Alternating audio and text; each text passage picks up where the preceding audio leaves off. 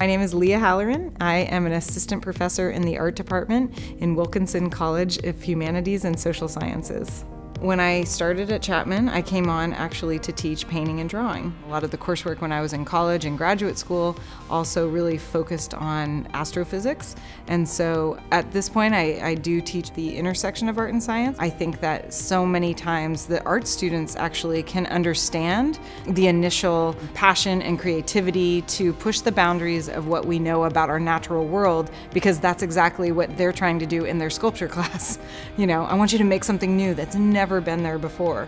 I was interested in representing the physics of skateboarding. I've been skateboarding since I was 5 years old, and that's actually how I came upon the concepts for the Dark Skate series. I attach a light to a fixed part of my body, and I skateboard in the dark.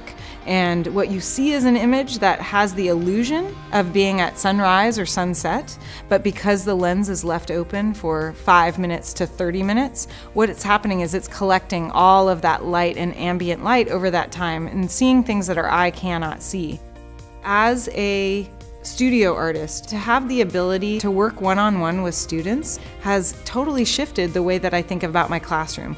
I think that, working in the realm of research and engaging with students has been really surprising and has given me so many new ideas, not only about how to teach, how to approach things, but also in my studio practice. I did a project on long exposure astrophotography, which is a link to something that I do in my studio practice.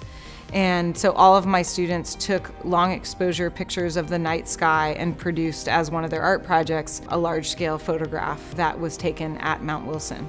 And so I think by having students almost help me formulate ideas about a subject matter and seeing how they would approach it, but also in a time frame that's not within the kind of structured semester. You're just like, I have this thing that I'm really interested in. I have no idea what it's going to look like. Is it going to be a painting? Is it going to be a video? Is it going to be a sculpture? But I know that I have an insatiable urge to engage in it. To bring students in on that level, I think, it's so much fun.